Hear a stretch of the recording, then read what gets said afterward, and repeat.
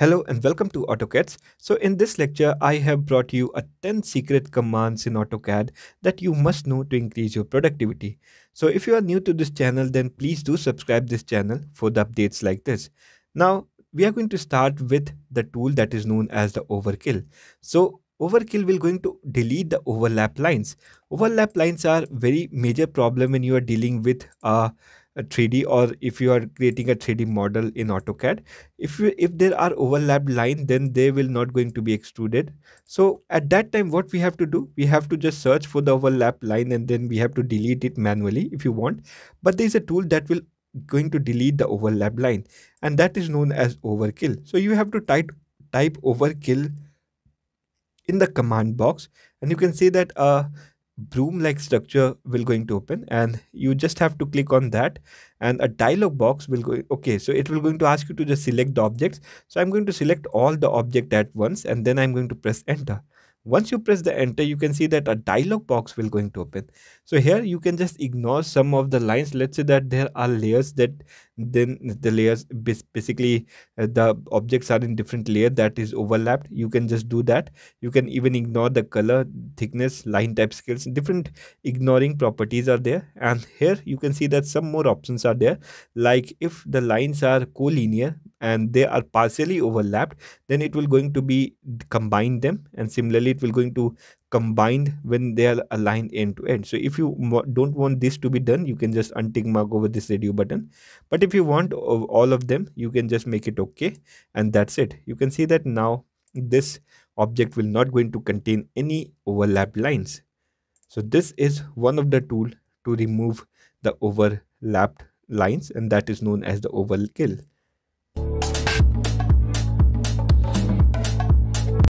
The next tool that we are going to talk is known as the text mask. So it will going to create a mask around the text. So let's say that there is one text over here, and I'm going to place this text inside this box. Now there are hatches inside this box, so the hatches are overlapping this text.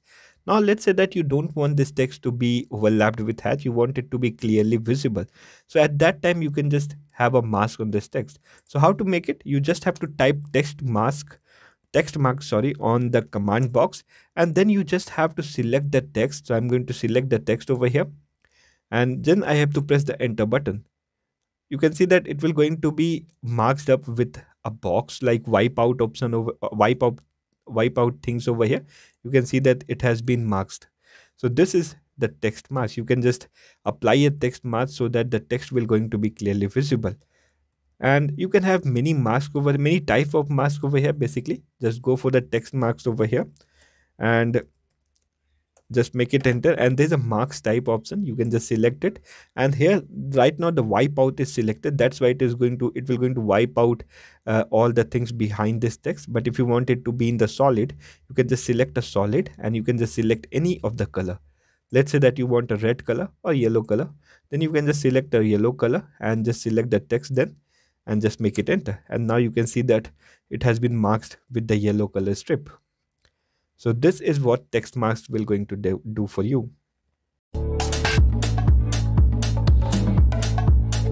The next is a very important tool and plays a lot of important role in some of the design cases, and that is known as the grouping.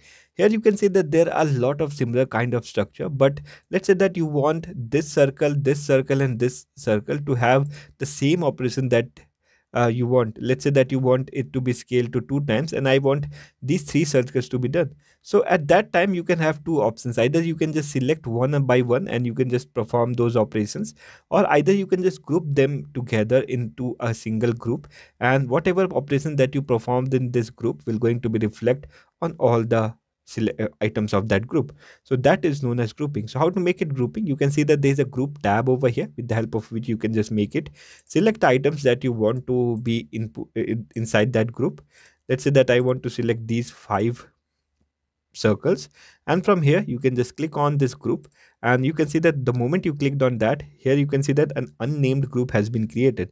If I'm going to hover around any one of the circle of the group, you can see that all the circles are being displayed. It means that they are inside that group. You can just move them. Let's say that you want to move them. You can just select a move command and it will going to move together like this. You can even perform a copy option and all the thing will going to be copied at once. So like this and like this. So you can even have scale, you can even have the mirror. So everything in the group will going to be basically performed in all the groups, all the instances of that group. Now let's say that you want to add more items to this group, then you can just select that group and there is a group edit option over here. You can see that you can just click on this group edit option and you can have two options, like you can want to add up an object. So I'm going to click on the add up. I can just select another item and you can see that now it has been grouped, that it is inside that group. Similarly, if you want to remove an item, you can just remove it and it will going to be removed. And if you want to rename it, that also you can do. And similarly, if you can see that now it is selecting in a group, but let's say that you want to individually select an item. So how to do that? You can just turn off that group. You can just turn off this from this group selection option, and now they are not in a group. Basically the group option is turned off and now they can be independently edited.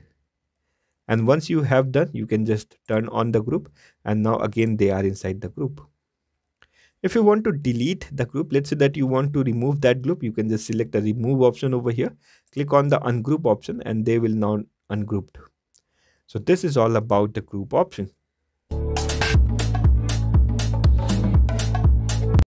Now we are going to see the tool that is known as Sketch. Sketch tool is used to create the flexible designs or freehand designs. So how to do that? You have to type Sketch in the command box and just press enter. And the moment you clicked on that, you can see that in the click of the mouse, random or a sketch will going to start. And this is a very flexible design. It is basically moving with your mouse, and right now it is in a green color. And once you want to discontinue this or you want to exit this sketch, just press the enter button and now it has been changed to a white color. You can see that a flexible design or a flexible shape will going to create. So freehand design, you can just create it using the sketch tool. If you start the ortho mode and if you start the sketch mode now, then you can see that a very much line kind of structure is creating. So if you start the ortho mode and then it will going to create a small lines like this. Now just click on the sketch and just press enter. And inside the sketch,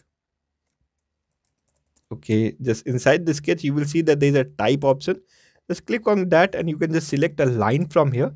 And now what will going to happen if I'm going to create a sketch now, then you can see that it will going to create a line kind of structure. It means that it will going to be independently selected. So here you can see that I have created it, and these are basically created using the line type, basically lines. And similarly, you can have the polylines as well. You can just select a polyline or a spline. So these are the three types with the help of which you can just create the sketch.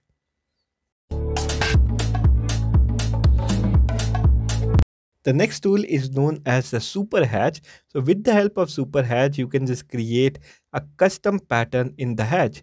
So for that, you just have to type a super hatch over here. Just type a super hatch. Just make it enter and a super hatch box will going to open. From here, you can see that you can just select these types of pattern like image, block, reference, wipeout. So these are different patterns. The most important or the most popular one is the image. You can just like create or you can just import a custom image as a hatch pattern.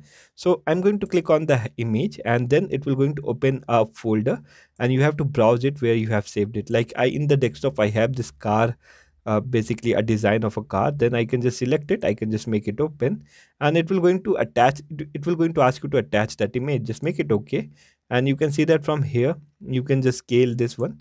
Like I want a very small scale of this car, like over here, you can see that like this. And once I put it, you can see that it will ask you that is the placement of the image is acceptable. You just press yes button and now it will going to specify the internal points. You have to select this, want to specify it, just select the internal point inside the figure, just make it enter then, and then you have to wait for a while. and you can see that the moment it will going to import a, basically a pattern of that image as a hatch.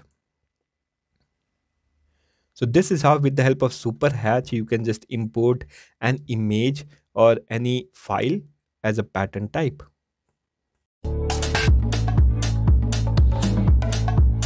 The next command is known as the point and point style, with the help of which you can just create points and you can just change the style of the points. Like, just go for the modify from here, and from here you will see that there is a tool. Okay, so there's a, inside this draw you will see that there's a point tool, and in the draw tool or in the point inside you will see that there are two types. The one is known as single point. Just click on that, click on anywhere, and a small dot will going to be created. You can see that this is the point that I'm talking about. Similarly, if you want to create multiple points, you can just go for this draw toolbar again. There's a point, just select multiple points. On the clicks, you can see that points are creating. But if you want to change the pattern of the point, then you have to go inside the point style. For that, you just have to click on this format, and there's a point style tool. You just have to click on that and a dialog box will going to open. From here, you can just select any of the pattern. Like this pattern I want, so I have selected this pattern, and there's a point size option. So there are two options. We are going to talk about that also. But point size, it is 5% of the screen. So right now it is set size relative to the screen, so this is selected. So if I'm going to make it okay, you can see that the points has been changed, and if I'm going to zoom out the screen, the point size has been increasing, like with the basically the screen. You can see that if the points are not getting small, you just have to type region over here and the points will going to be changed. But if you want a constant size, then you just have to go for the point style again. And let's say that you don't want it to increase or decrease with the screen, then you just select this absolute, and then you have to select that absolute value. And now if I'm going to make it okay, then the point will not going to be changed. You can see that if I'm going to zoom in and zoom out, the point is not getting changed. Its size is basically is constant. So that's because of this second option that I have selected. Just make it 5 and the point will going to look better. So this is all about the point and point style.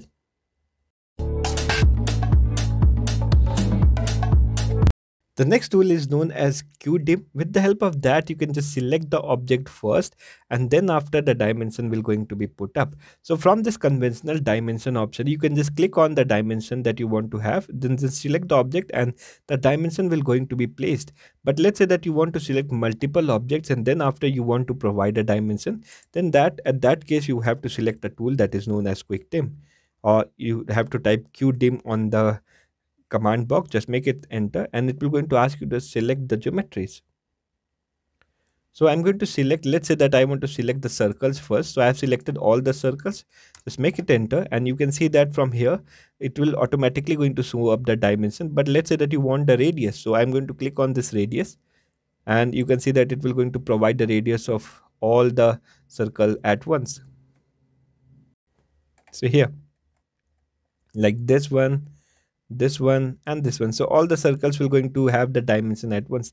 Similarly, you can just select the QDim again and you have to select the lines. Let's say that I have selected these lines and just make it, once you have selected all the lines that you want to have the dimension, just press enter and they will going to be placed. You can see that the dimension will going to be placed all at once. So this is all about the QuickDim tool.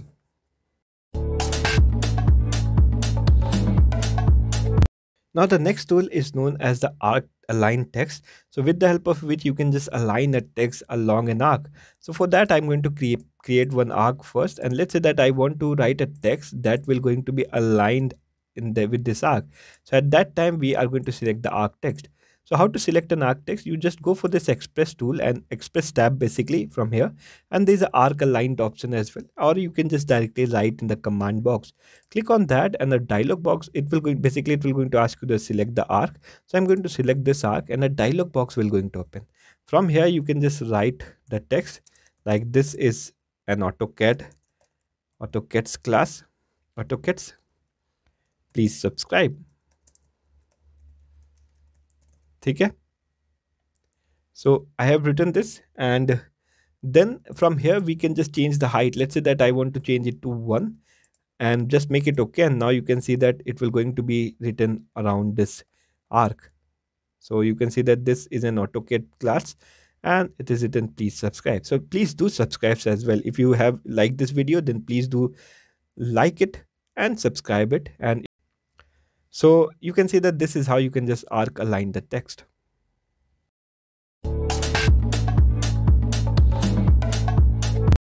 The next tool is known as Multiline and Multiline Edit, or you can simply say that ML Edit as well as ML. So how to draw a multiline? So from here you can just click on this draw and you will see that there's a multiline tool. Just click on that, and if you are going to create a line, now you can see that the line is not a single line. Basically it is a double line. It's a multi-line. We are going to see how to edit it as well later on, but you can see that this is how you can just create a multi-line. And if I'm going to create two multi-lines, let's say that they are intersecting like this, and this, with the help of ML edit, which is multi-line edit, just type ML edit inside this dialog box or the command box, and you can see that a dialog box will going to open, and this is a very important and a magical kind of thing. With the help of this, you can just create patterns if the two lines are intersecting. Like, let's say that you assume it to be a road, and you can just, let's say that you want to have an open cross. Click on the open cross, select the two lines, and you can see that a open cross will going to be created. So with the help of ML edit, you can just change the multi-line and you can just create like the things like this. We are going to see one more patterns. So just go for the ML edit again, MLEDIT, just make it enter, and let's say that you want this cross, so I'm going to select this one and this one. You can see that now it is overlapping the other one. So with the help of this ML edit, you can just have many patterns if they are intersecting together. Like the corner joints also you can just provide, like just select this, and it will going to be cornered. So this is all about the ML and ML edit.